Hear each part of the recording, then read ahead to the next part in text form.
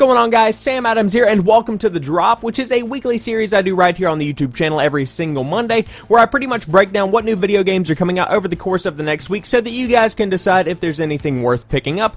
We had a break last week to cover E3 2016, which I did pretty extensively, and there's an entire playlist of those videos available on my channel. But as for right now, let's go ahead and jump into what new video games are coming out this week. So starting things off, we have Mighty Number 9, which by many is considered to be a spiritual successor to Mega Man, and it certainly seems to be lining itself up to be that, because it does have producer Keiji Inafune working on the project, and the entire thing was kickstarted in just 2 days, meeting its funding goal of $900,000. So needless to say, this is a game that people wanted, and it does seem that the talent is there to make that kind of game a reality. So as the story begins, you play as Beck, who is a member of a group of combat androids known as the Mighty Numbers.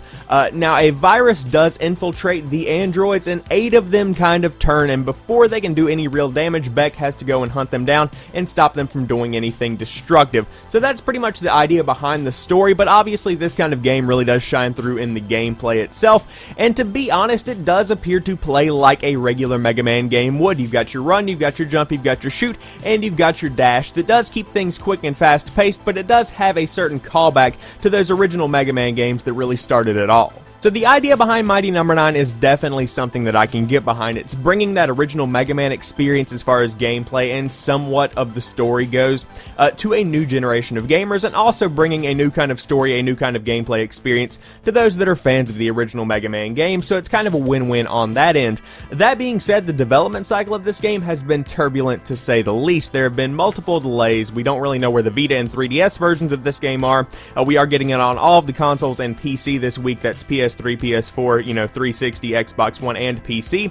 So it's certainly a large release date for this development team, and my prediction is that they really wanted to bring in as much money and positive publicity on this initial release as they could, and then update us on the Vita and 3DS versions of the game later.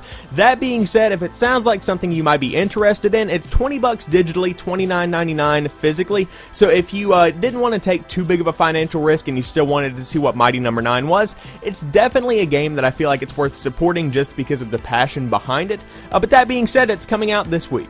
So next up we have the Techromancer, coming to the PlayStation 4, Xbox One, and PC. So after colonizing the Red Planet, it seems that the colonists' good intentions fell through the gaps. Now Mars is all but a wasteland, leaving Zack, a Techromancer with advanced cybernetic implants, to complete his initiation to become a true Techromancer, learning to control the destructive powers of electricity. And also throughout the game you will upgrade your abilities to kind of coincide with the kind of gameplay experience that you want, because within the game there are a lot of sci-fi RPG elements. So there are 4 different branches of a skill tree that you can kind of upgrade to shape how you want to start playing the game. If you find yourself being really into the shooting mechanics, then you can upgrade your shooting abilities. If you like your electricity powers, then you can upgrade that branch of the tree. It's that kind of thing. So if that sounds like something you're interested in, there's a lot of third-person shooter mechanics, a lot of RPG mechanics, and it takes place on Mars. That's pretty much all you need to know about this one. So next up we have Umbrella Corps, coming to the PlayStation 4 and PC. Now this is a game that I have seen a lot of mixed thoughts on, and I personally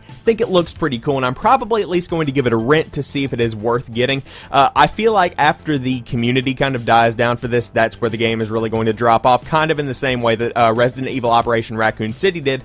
But by all means, this is a game that takes place in the Resident Evil universe and does feature some prominent locations from Resident Evil games in the past, but it is by no means a Resident Evil game. Let me make that very clear. I have seen some people calling this Counter-Strike Global Offensive set in Resident Evil. Pretty much it takes place at different locations throughout the history of Resident Evil, and the idea behind it is that these infiltration teams are going into these locations to try and salvage what research they can find that the Umbrella Corporation left behind whenever they were shut down and kind of stopped doing their thing around 2003.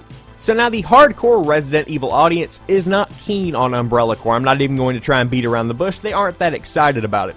That being said, from an outsider's perspective looking in, there are definitely a lot of people that are like, this could actually be pretty cool. Now, do I think it's going to be a staple of the competitive scene going forward? No. Do I think it's going to stick around for more than, I would say, between a year and 2 years?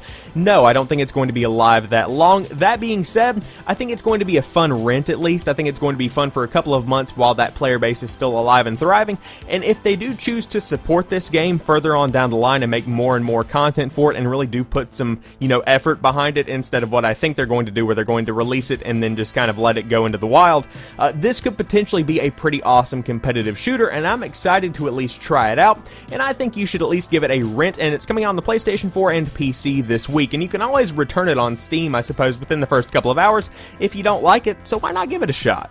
So next up we have Deadlight Director's Cut coming to the PlayStation 4, Xbox One, and PC. Now Deadlight was originally released in 2012 on the Xbox Live Arcade, and then it was picked up by Steam later on that year because of the success that it did see. And it's pretty much a 2.5-dimensional platformer set in Seattle where you are playing as Randall Wayne, who has lost his family during the zombie apocalypse, and pretty much the entirety of the story is trying to find them, or at least what happened to them. So with the additional power of the PlayStation 4 and the Xbox One, Deadlight Director's Cut can run a little bit better than the original Deadlight could on the Xbox 360 or the PC back in the day. Now that being said, there are also a couple of new features coming into the game, which includes a nightmare mode, which needless to say is harder, and a survival arena, which introduces new weapons and tactics, and you pretty much have the goal of staying alive as long as you can, and the longer you stay alive, the higher you go on the leaderboard. So overall, Deadlight Director's Cut just brings the original story, puts a new coat of paint on it, and puts it out on the PlayStation 4, Xbox One, and PC with a couple of little bells and whistles along with it. So if that sounds like something you're interested in, you might want to check it out, coming out this week. So there you guys have it. I hope you've enjoyed this edition of The Drop. If you did, drop me a like down below and share this video so that more people can find my channel. And if you happen to be new to the channel and this is your first experience,